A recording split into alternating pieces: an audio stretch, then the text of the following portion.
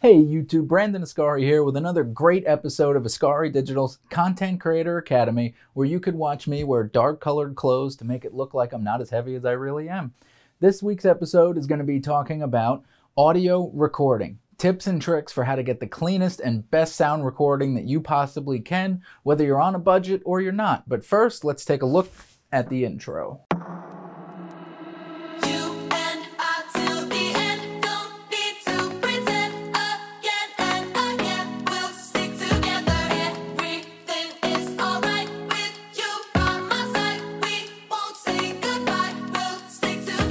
Hey everybody, welcome back. If you haven't already, don't forget, subscribe to the channel, hit that notification bell so you and all your friends and family can be the first one to see our episodes when they air Monday and Wednesdays at 5 p.m. Don't forget to give us a big thumbs up if you haven't already.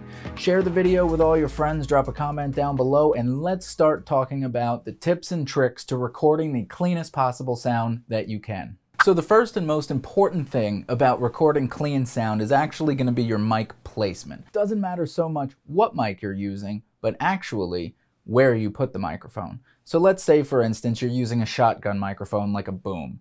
The idea is to keep it angled up high, pointing down, about a 45-degree angle towards the subject's mouth.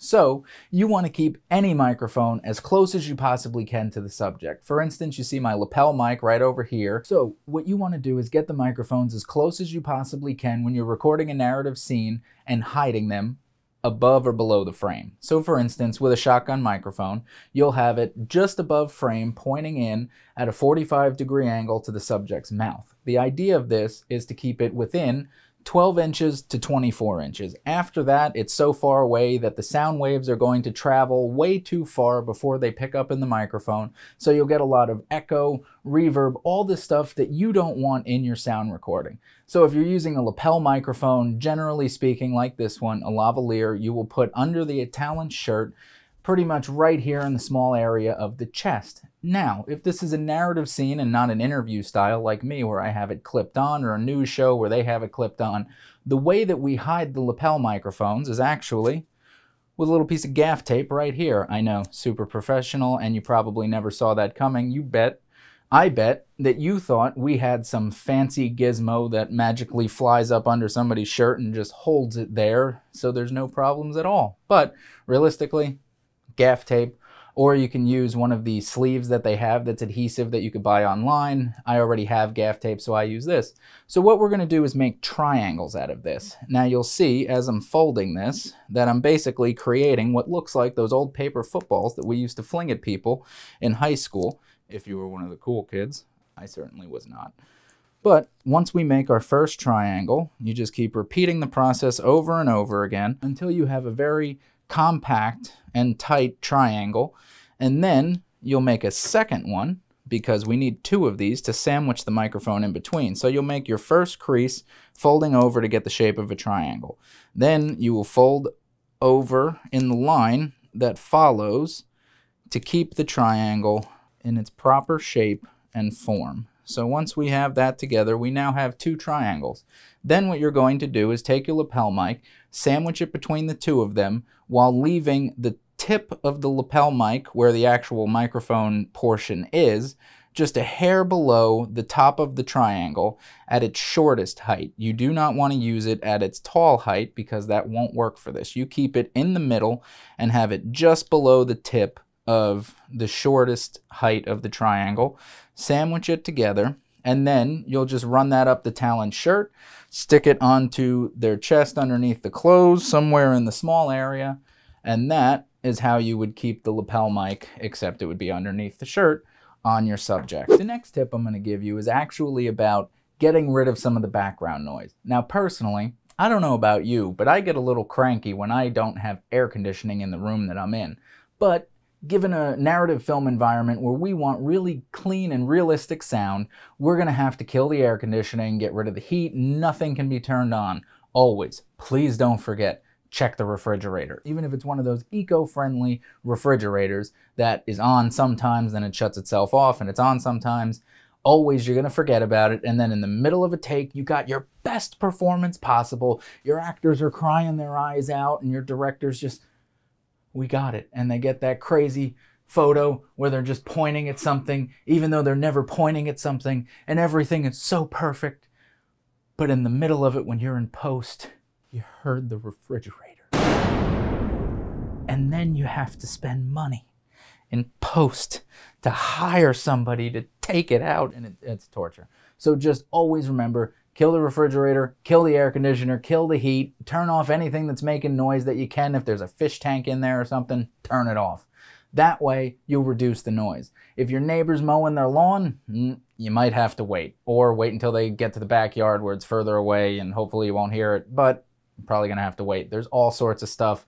No matter what happens, Murphy's Law says when you go to a film location, no matter how many times you checked, something's going to go wrong. A train's going to go by, somebody's going to mow their lawn, construction's going to happen, something will happen. But we'll work around this as best as we can.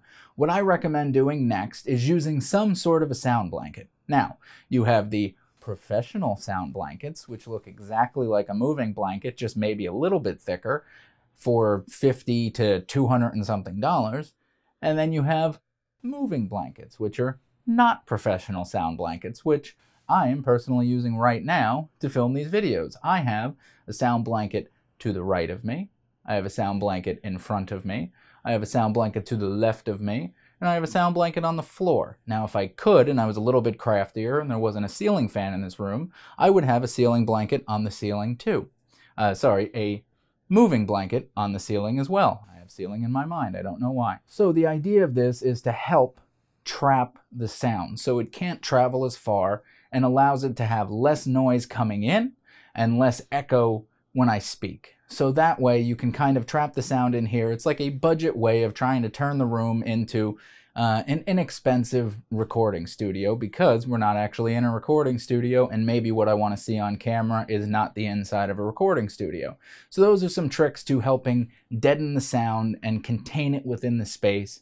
That's tips on the microphone placement. Now, with mic placement, you can use all sorts of different mics. Sometimes you will see something like the Yeti microphones where you'll want to keep that as close as possible. Same idea, just as close as you can, pointing towards the subject's mouth is the best advice I could give you. The lapel mic as close as possible. The shotgun mic within 12 to 24 inches at a 45-degree angle, placed just outside the frame. When you are on a professional film set as a sound mixer, what you will do is always ask the cinematographer for frame. Hold your boom mic, slowly dip it down until they say frame. That's how you know, okay, this is as far down as my boom can go. And then I recommend a couple inches above that, because sometimes people get tired and it starts to, oh, you know, this boom pole was 3 pounds 2 hours ago, and now it feels like 50 pounds. So always go a couple inches above where frame is, keeps you safe. Another thing you could use if you're doing voiceover work, I recommend a pop filter or a screen filter. Now that is something that you attach onto the microphone that you're recording into, and all you have to do is put that on, separate it, generally speaking, 1 fist away from your mouth should be the pop filter, and then 1 fist behind the pop filter should be your microphone. That gives you a general rule of thumb of how close the microphone should be and how much separation that you need for the windscreen to get the best recording. Now what that does is take away some of the sibilances and the pops that the voice makes. So Peter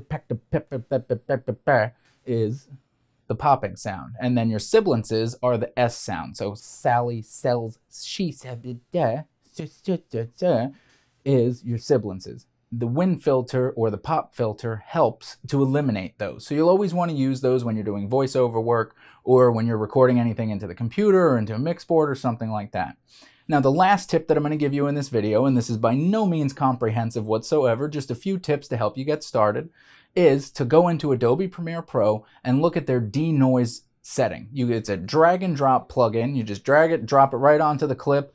Automatically your noise is heavily reduced. Awesome plugin. Not perfect by any means. You'll have to adjust some things, you know, depending on the clip. Sometimes you may have to just isolate a little section of that clip and add the denoise to it because it doesn't work with the frequencies throughout the whole take. But generally speaking, it's a drop one time, pretty good result. Not perfect, but decent. You know, we're not going into the parametric equalizer and isolating specific frequencies or anything like that. But it does help in the beginning just to throw that on there, clean up the sound just a little bit before you go and post it somewhere. So that sums up the tips and tricks on audio recording for this week's episode. If you have any questions, as always, please leave a comment down below. But please, if you haven't already, subscribe to the channel. We have passed the 250 subscriber mark, which is amazing. I can't thank you enough. So with that, we're actually going to do a contest for the next month.